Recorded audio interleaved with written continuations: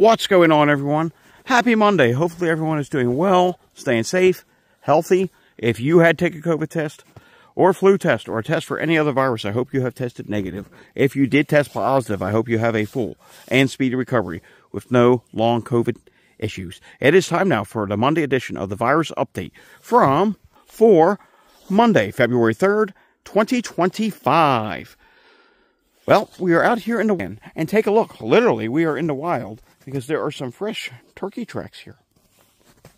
Yes, check this out. Now, we had a little bit of snow yesterday, and then it went to sleet and ended as freezing rain. Today is relatively warm here in central Pennsylvania.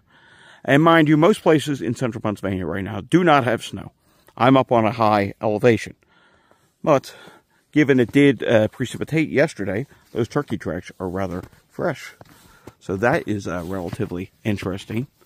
Hopefully everyone is doing well and having a great morning so far. Well, afternoon. You'll see this in the afternoon. We're going to upload this later today. If you're new to my channel, welcome to my channel. This is where I do virus updates. And yes, on rare occasions, sometimes, out in the wild, virus updates, where I take you on a walk, we talk about nature, we talk about the viruses, and anything else.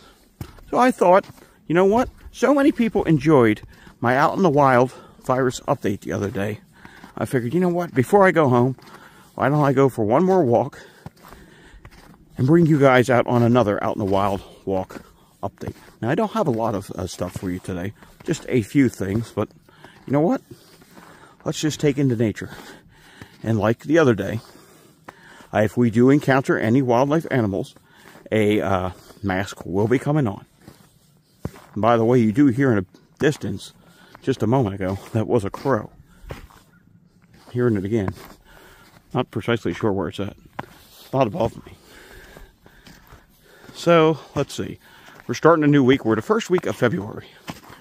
And as for these viruses, we're in kind of some uncharted territory, or some mysterious territory, I should say.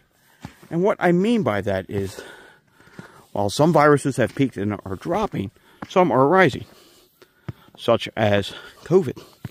COVID has started to rise once again. Hey, hang on for a second. Hear the birds? I hear them, but I do not see where they are. They're pretty far off in the distance, so I think we're safe from being near the birds. But anywho, COVID has started rising again. And I've shown you charts, a couple charts, mainly New York State. I would show you more CDC data. Can't really, they're purging their data. Take a look, more turkey tracks. But, yeah, compared to other years, last year we had a little bump in the road around this time, if I remember correct. This may or may not be a bump in the road. There was just some really cold weather, and everyone was forced to go inside because of the fact that it was so cold across much of the United States. The West Coast, in particular California, did not really have that problem. California has a different issue. Los Angeles. A lot of people are displaced from their homes. They're in shelters. We've already heard of that leading to a norovirus outbreak, and I don't know. Could there be any COVID outbreaks or flu outbreaks or anything else within those shelters? I'm honestly don't know, but would not surprise me if places like that are having some outbreaks just because so many people, unfortunately, have been displaced from their homes and now have to go to these shelters or different places, or hotels, for example. Hotels are probably very busy out there now as well. So we are in some very uncertain times right now, as has been the case throughout this entire pandemic. And now with all the other viruses, uncertain times as well, because as we know, COVID can do damage to the immune system. Not for everybody. Some people don't get it bad. Some people get problems. And some people, unfortunately, go on to have worse issues and pass away, as was the case with, what was it, nearly 1,800 people last week? Something like that? Yes, there were a lot of deaths from COVID last week. So with these uncertain times, we're going to really have to watch out over the next several weeks. Maybe even if it's just a one-week thing. We honestly don't know. We don't know if we're going to get new data on Friday or not. But with these uncertain times, consider anywhere you go right now to be a potential high risk. Anywhere where you're going to be interacting with other people. If you're in a place like where I'm at right now, middle of the woods, your bigger concern should be diseases that could be spread from animals. And check this out. Look over here. Now, I don't think these are new tracks. I don't know, but looks like we maybe have some deer tracks over here. Quite a bit. Look at that. I'll zoom in a little bit. That looks pretty interesting. It almost looks like they have a pathway going there with those deer tracks. So there may have been some deer, and you can clearly see deer were bedded down here this morning. And we're going to be coming up here on a field pretty soon. A lot of times there are deer up here, but this time in the morning, maybe not. Usually first thing in the morning and around sunset in our field up here is when one would see deer. And you're seeing here that there have been car tracks. It's because several weeks ago it was a hunting season. So that's the reason why you're seeing tire tracks on this road here on our property. But where was I? Yes, we are in uncertain times. Don't know whether we're going to continue up this week or if it was just a bump and we start going down. Up. Hold on, folks. We have to, in fact, put a mask on. Yes, we actually do need to put a mask on. Because if you look really close, I'm going to be quiet. There are turkey up ahead. Take a look at the turkey. That is, in fact, wildlife. Now, you may lose me for a moment here while I put this mask on. Alrighty, we are back now. I have to close this. I'm not real good with editing videos. Believe it or not, older updates. I think I've only had to update to edit a few of them. Right, I'm going to be quiet now and walk slowly. And take a look. As you can see. Look again, we're not going to get too close. Because I do not want to have interaction. In fact, they're starting to go away. We'll continue walking and see what happens.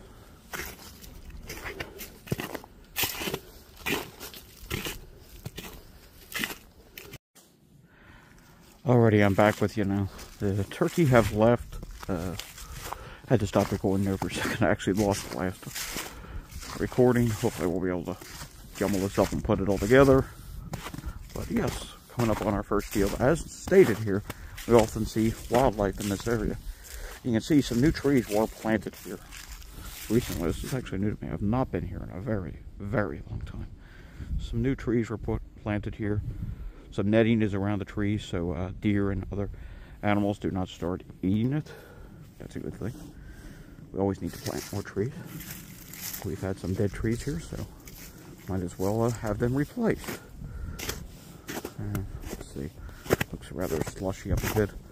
We'll just go to the end of the field, and I think that's where we will call this the end of today's video. But yes, as I was talking about earlier, we are in uncertain times ahead, and who knows what lies next. We could see things go up a little bit more and then drop. We could see things continue to go up. No one really knows what happens, and if anyone says they know what's going to happen next, they don't. We are just so scarce on data right now. It's just totally ridiculous. Therefore, we don't have any clue what's going to go ahead forward. Hopefully, what we will see happen is the school outbreaks of illnesses will eventually calm down soon. And we will see less schools reporting that they have an illness outbreak and that they need to close. Because it is getting ridiculous. I've said this over the weekend. I have never seen a period where so many schools had to cancel classes at once because of illnesses. Yesterday, I believe I read University of North Carolina is dealing with a big outbreak of flu, COVID, RSV, norovirus, all the viruses. They are seeing a big uptick, and they have been reporting a big uptick - increase. That's not good. Here's the turkey tracks from where the turkey just were. They went somewhere out this way in the woods. Not 100% sure where they're going. There go the tracks. So they went out that way. They have cleared the area for the moment. Hopefully not seeing any droppings from them. I think we have found out recently that that can potentially be a spreader of H5N1. But yes, this is where the turkey just were. They have safely passed. I waited for them to pass. Of course, as we were waiting, we lost the video. Hopefully we can jumble this up together. If not, there will just be no update today. But yes, it's actually rather warm out today. I think we're already approaching 40 degrees up here, which is crazy. Another winter event is coming for Pennsylvania and Mid-Atlantic later this week. That obviously will keep more people inside. Pennsylvania as a whole, I should mention, is doing really bad with the viruses right now. We're not in the purple. New Jersey is, but for COVID, for whatever reason, we've just been performing as one of the worst states this winter. COVID's been totally ridiculous this winter in Pennsylvania. I myself was a victim of COVID not too long ago. All right, stopping again for more wildlife. Fresh deer tracks. These do look like they were recent. And keep in mind, I mentioned this the other day, this is a chronic wasting disease management zone here in Pennsylvania. But I regret to inform you, if someone gets a deer or whatnot and takes it to a butcher shop up here, they do not take it serious, from my understanding. They're like, yeah, we're not checking for that. Not good. I mean, I suppose the Game Commission of Pennsylvania does check the books, but I don't know. Not good. We need to keep checking for it.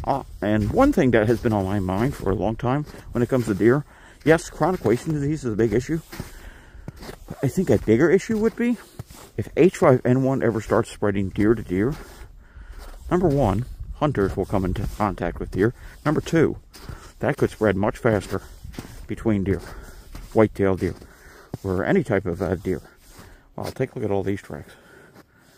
Yes, this was definitely an active area at some point.